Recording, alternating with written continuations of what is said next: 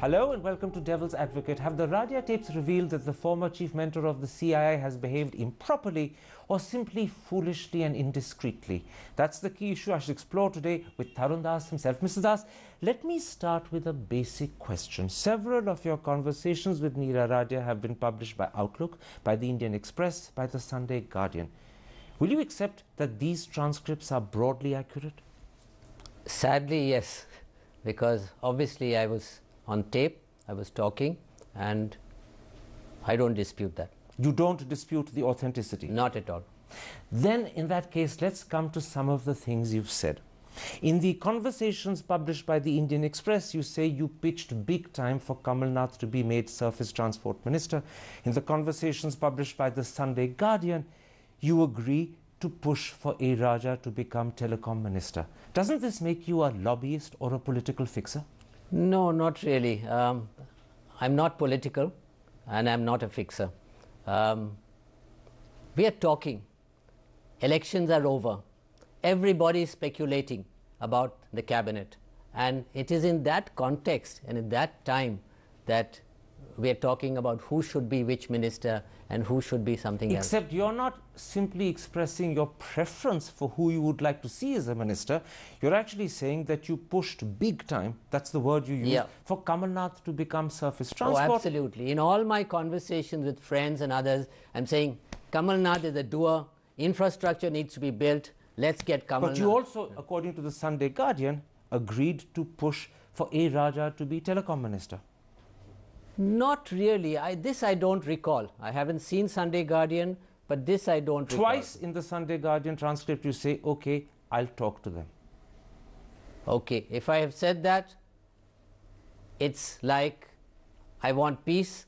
I don't really want to pursue this conversation, and because I don't know Mr. Raja, and I do know Kamal Nath, and I have known him for a long time. You see, it's not just that you agreed to push for Kamal Nath and A. Raja.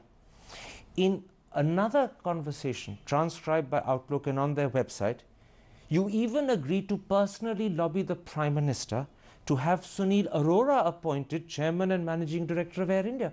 What's the justification for that? No, I didn't agree to that. I mean, I'm listening. I'm listening and I'm saying yes and all that, but I did not agree to lobby and I did not lobby. Well, whether you did or didn't lobby is another matter, but you did agree to lobby. You actually say in that transcript, yes, I'll go and talk to the Prime Minister. Secondly, there is a further conversation on the Outlook website where Neera Radia is talking to Sunil Arora and asks him to prepare pointers which you can then take to the Prime Minister. Isn't that corroboration that you were going to speak to the Prime Minister? It sounds like that, but it didn't happen like that. When you say it didn't happen, you didn't actually meet the Prime Minister and lobby for Sunil Arora? Not at all. Never. But you do concede that in terms of these conversations, you agreed to do so. You may not have done it, but you agreed to do so. Yeah. You concede that? Yes. Tell me this. People might find it a little odd that you accept that you agreed to lobby for Kamal Nath, that you pushed for Raja to become Telecom Minister. You at least agreed to lobby for Sunil Arora, even if you didn't. Why then can't you accept that you're a lobbyist? Because I did not lobby. I mean, I did not do all these things which we talked about. These are casual conversations. These are informal conversations. For me, did not give me a serious agenda. My work is essentially with policy. I'm not concerned with individual positions and individual jobs. Were you in that case deliberately misleading Neera Radia? I was not deliberately misleading her, but I was not perhaps being completely truthful with her as to what I would do and what I would not do. In other words, you were giving the impression that you were saying yes? Yeah. Actually, you did say yes, but you had no intention to deliver. I had no intention to deliver, unfortunately, and I apologize to her for that. So there was a deception there? There was not a deception, but certainly a pushback on my part. I'm listening, she's arguing with me, she's telling me that, you know, this is important, this needs to be done, but... so for appearance's sake, you agreed to agree, but that's it. I'm not comfortable, so I'm, you know, for the sake of basically closing the conversation, you know, leave it at that. All right, let's move on. Yeah. In another conversation published by Outlook as well as by the Sunday Guardian. You are asked by Neera Radia to deliver a message to the Congress. She wants you to tell the Congress that they mustn't speak to Dayanadi Maran. She says he's the wrong person. They should speak instead to Kani Mozi. Did you deliver that message? No. No way. You didn't? No way. But again, isn't there something peculiar? You agreed to lobby for Kamal Nath, for Raja, for Sunil Arora as well. Yes. And those are perhaps damning things to agree to do, but you agreed to do it. But when she asked you to deliver a seemingly innocuous message, you didn't agree to do that. Why? Karan, I'm not in this game. I'm not in this game of lobbying for individual people. I'm not in the game of conveying messages. But you agreed to do it even if you didn't do it. Yeah. You agreed to do it. It is a way of, basically closing conversations. Okay. I'm not going to go down that road. So I never have. Saying yes was a quicker way of closing a conversation. Absolutely. Rather than resisting. Absolutely. Let's focus a bit on what you said specifically about Kamal Nath. You say in your conversations that he's a doer, but you also say that he takes a 15% cut. Doesn't that make him corrupt? I'm not saying he takes a 15% cut. I said something like he can take his 15% cut and do national service. I've read the tape and the transcription. Aren't you playing with words? When you say he can take, that clearly indicates that he's a man who's prone to taking. Yeah. But that is a loose conversation. We are all the time gossiping with each other. I probably will have to apologize to many more people for saying all kinds of things about them. Can I interrupt? Yeah. It may be a loose conversation, but you do, even in that looseness, make it clear that you think he takes a 15% cut. Doesn't that make him corrupt? I don't know. I have no evidence. It was an irresponsible remark on my part, and I have made a public apology for that. You have no evidence that he's ever taken 15%? I have no evidence. So when you said he takes 15%, you were saying that without any proof or evidence? Absolutely, and absolutely irresponsibly. But there's something further that's very strange. When you say he takes 15%, you're clearly saying he's a man who makes money, and yet at the same time you're also saying that you were pitching big time, and big time was your exact word, yeah, for him to be made Surface Transport Minister. Why were you pitching for a man who you believe makes money to be a minister? No, I don't believe that he makes money, all right? I am making a loose, irresponsible remark about him. That's one. On the other side, I have seen him as a doer, somebody who gets things done, and I'm thinking infrastructure building is so critical to India. You need a guy who is going to be able to build infrastructure rapidly. Some people say that actually what you were suggesting is this: even if he takes a 15% cut, at least he delivers. We need a man who delivers. Let's accept that he makes money on the side doing so. Is that your intention? No, not at all. You're sure? Absolutely. You say to the Indian Express, my public apologies to Mr. Nath. Has he forgiven you? You have to ask him. I don't know. Have you spoken to him after these conversations? I have not spoken to him. I have written to him. Has he replied? He has not replied, but I have seen a quote from him in the newspapers saying that he's received my letter. Do you get the feeling when he hasn't replied that he's shunning you and avoiding you? No clue. That you have to check with him. Let's come to something you say. If he is shunning me and avoiding me, I don't blame him. Let's come to something you say in another conversation about Anand Sharma. He had just become Industry and Commerce Minister. You say, we'll have to brief him, educate him. What did you mean by that? Educate him meaning on trade policy issues. It's a very technical subject. Export, import, WTO and all of that. His background was from External Affairs Ministry, and therefore educate in the sense of briefing and giving him data and bringing him up to speed. Some people have interpreted the word educate to mean you have to control him, make sure he does what you want. No, not at all. Have you, in the last 18 months, educated him, to use your word?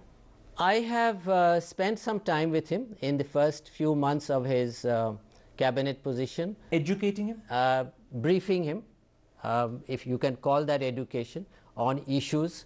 But education is not to be taken in a negative sense, Karan. It's a very positive word of helping him to do his job well. Let's come to a conversation published by Outlook magazine some 3 weeks ago. In that conversation, you say to Neera Radia, if this thing works out, what will be the deal? And she replies, it will be 5 acres of land at a massive concession. What was that about? For 52 years, I am a soccer fan, football. I studied in Manchester, watched Manchester United every alternate Saturday, right? That passion for soccer is transferred to my sons also. My elder son runs an NGO which teaches, coaches underprivileged children in soccer. Outlook magazine did a beautiful one-page story on him and what he does. And if I can read just that headline, bend the ball over social barriers. It's a new egalitarian approach to football. So these 5 acres at a massive concession were for that NGO? His dream, which I share, is to have a facility for underprivileged children where they can have 2 grounds, a changing room, a fitness center, a cafeteria. No, this is something which... I think I understand what you're saying. That's what we're talking about. In a letter that you wrote to the editor of Outlook, which was published by that magazine, you say, this related to search for land for a not-for-profit NGO managed by my son, right, which organizes sports, coaching and training for the underprivileged. Right. I'll accept that. But skeptics will say, can he prove that's what it was intended for, and that behind the disguise, it wasn't intended for something else? I don't need 5 acres of land for myself. I live in a small apartment and I'm happy there. This is for this. We've talked to many people. So you're giving me your word of honor that this was actually for your son's NGO and not for anything else? Oh, completely, completely. I mean, no question. And the search continues. We still haven't got that. But you're giving me your word of honor? Absolutely. Let me sum this up by putting it like this. In your own eyes today, and you've had time to reflect, you've had time to think, you've had time to regret, have you behaved improperly or merely indiscreetly and foolishly? Indiscreetly and foolishly, very much so. And so when you asked me for this, interview, knowing you to be tough and independent, I accepted because I want to say this. I was foolish and I was indiscreet. Can I put something else to you? Sure. Many people say, and I'm using a colloquialism, that he's behaved like a bloody fool. Would you accept that? Oh, absolutely. More than a bloody fool. Are you embarrassed? Very much so. Very. Deeply. Has this whole episode brought tears to your eyes? Yes. And to my family, who have been embarrassed by this. The family has suffered. Absolutely. They're not used to this kind of thing. They have seen me working for an institution all my life, working with policy, working for public service. So this is a very alien experience for all of us. Let's take a break at that point. I want to come back and put you in part 2, what others have had to say about the Neera Radia tapes, and ask you to respond. That's in a moment's time. See you after the break.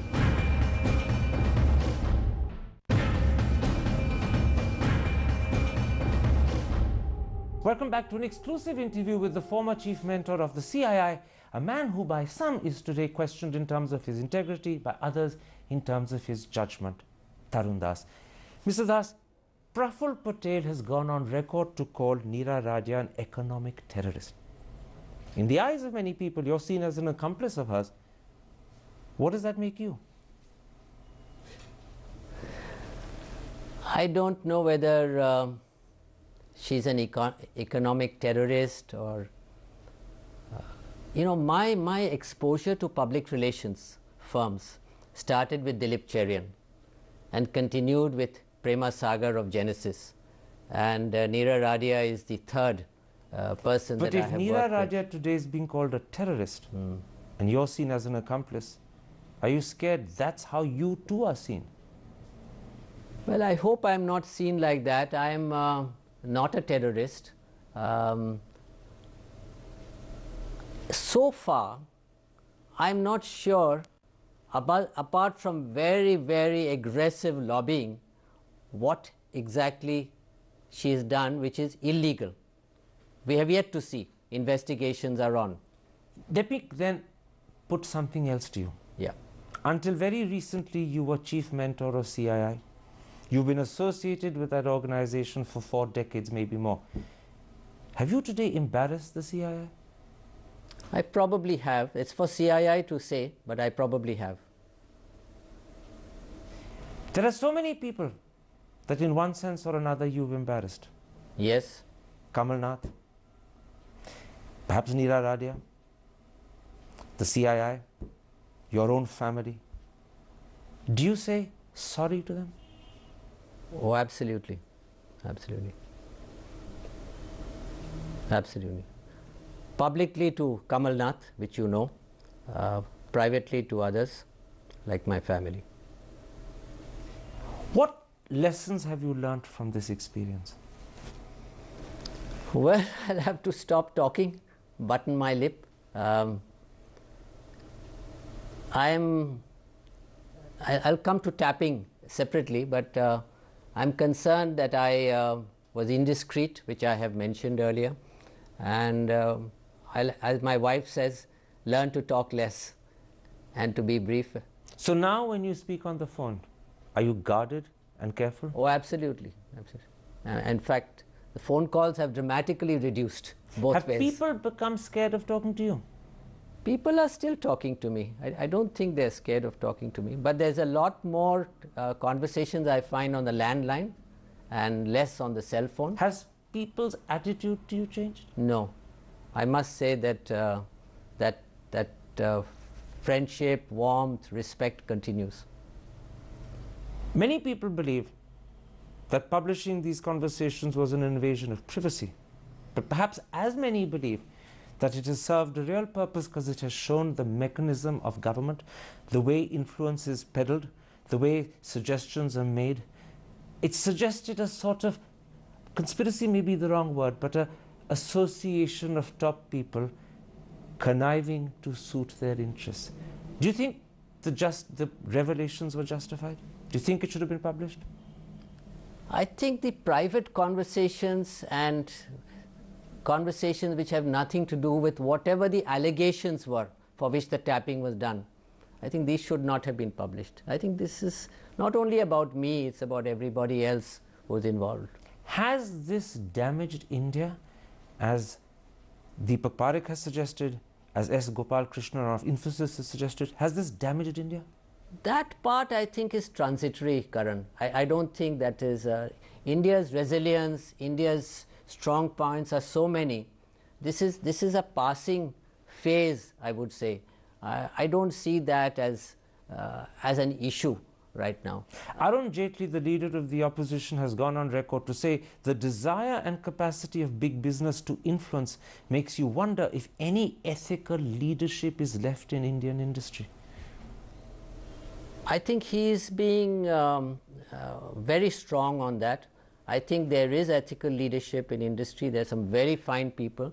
I think one of the things which I try to continuously say to Neera Radia, and it comes out, that if she has access to major industry leaders, bring them together, align them, because corporate wars are not good for them and not good for India. If you get a chance again, will you talk to Neera Radia or will you refuse to take the call? I will talk to her. You will talk? I will talk to her. Tarun Das, a pleasure speaking to you. Thank you very much.